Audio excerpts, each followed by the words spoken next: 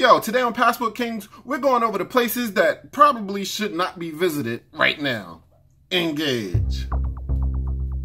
I'm Wack. I travel the globe making videos and recommending destinations. Join me so we can discover, preview, and book your next vacation. This is Passport Kings. Welcome aboard abroad. Subscribe and enable notifications so you can see all the other videos you may like.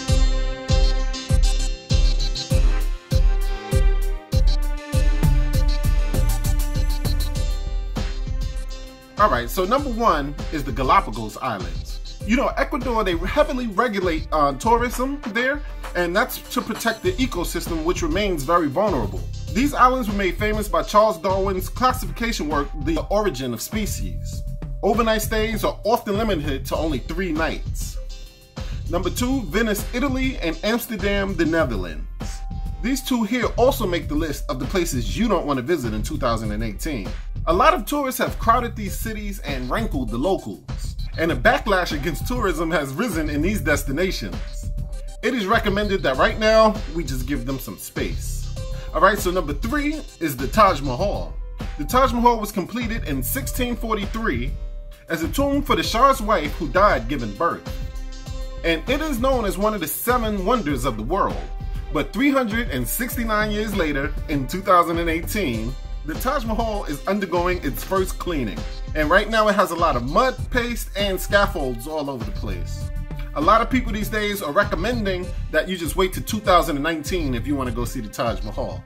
Even if, like myself, you are a modern day Maharaja. Number 4 is Phang Ngai Park, Thailand. I know I pronounced that wrong.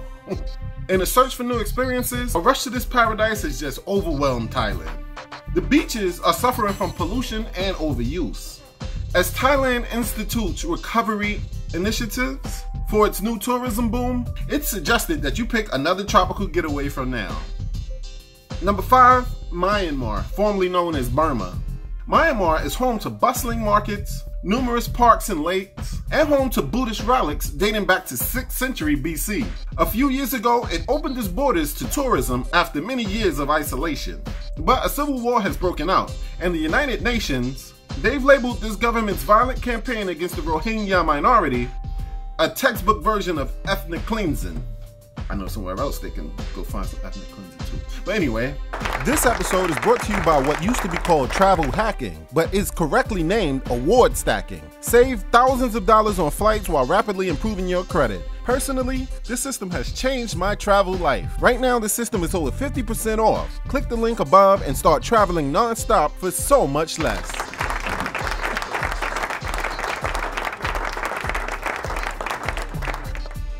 Alright, number 6 is Mount Everest. Because of the steep price it takes to climb here, and the inherent danger from climbing it, right now it just isn't worth it. Stay on the ground instead of climbing up Mount Everest for right now. Number 7 is Missouri.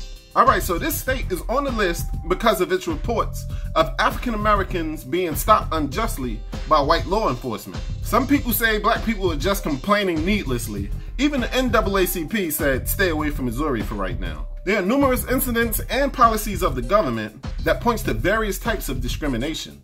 Alright, so number 8 is Honduras. Still among the deadliest places on earth, even though its crime rate has dropped recently, rampant crime and poverty have driven many in the thousands to seek asylum in the US in so-called caravans. So it's highly recommended that if you go into South America, that you spend your time safely in another country. Number 9 of the places that are not worth visiting right now is the Great Wall of China and Beijing. The deterioration of the Great Wall and the unchecked pollution in China's capital are the reasons to stay far, far away from these destinations right now. Hopefully they clean that up so we can get back to Beijing. And of course, number 10 is, you ready for it? Cuba. US citizens are right now still allowed to visit Cuba, but the new regulations from the Trump administration are complicated, and US embassy workers have recently been stricken with a mysterious illness.